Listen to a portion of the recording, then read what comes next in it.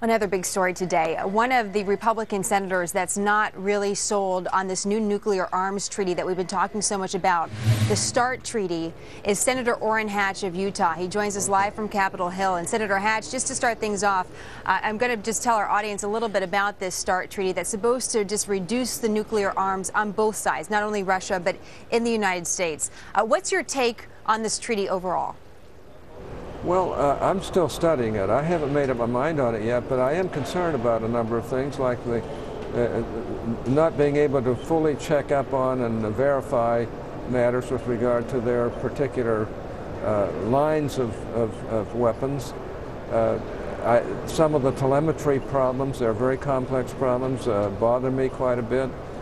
There are other aspects of it that I'm just very concerned about, and you know, I do hope we can find a treaty that we can do between the two countries, because it would be a good thing. But I'm worried about this treaty. For instance, there's a real question whether we can do defense of the United States approaches under this, certain defense approaches under this treaty. And I'm going to have those type of things resolved before I can vote for it. So the president came out moments ago at the top of the hour and made a statement about the START treaty, and he said it's not about politics but national security. Just in broad strokes, for those of us that aren't so in depth on the specifics of this treaty, is it your belief that this treaty will make us more safe or more vulnerable as a country?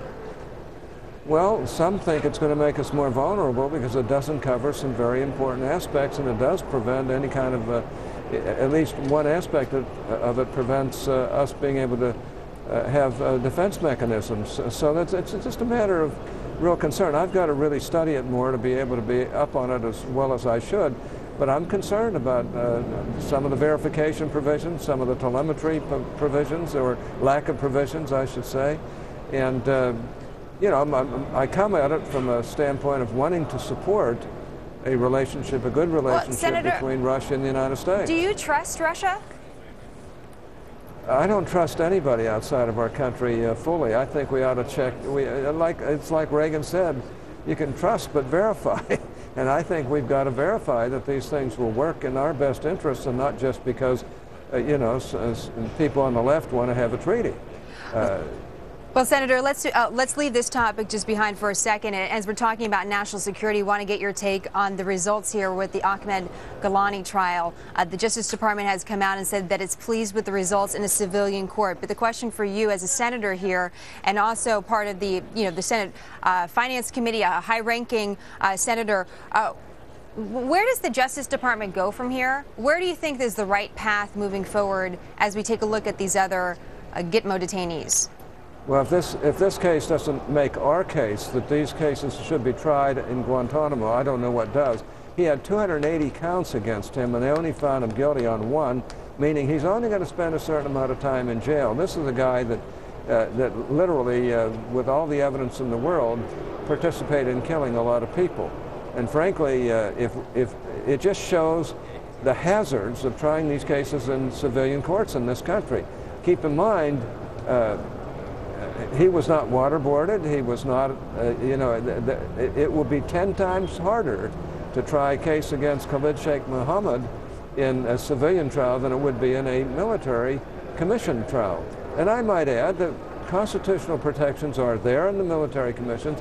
It's just that you don't have to get into classified information, unnecessary classified information. You don't have to allow quite the same amount of discovery. You do not have to put up with a jury that might not be paying attention, or might just feel sorry for somebody.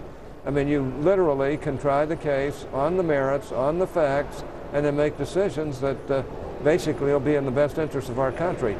That's a perfect illustration of how out of the ordinary this Justice Department is. You know, I understand why they believe civilian trials are good. I mean, that's a nice liberal point of view. But in these cases, they're not good.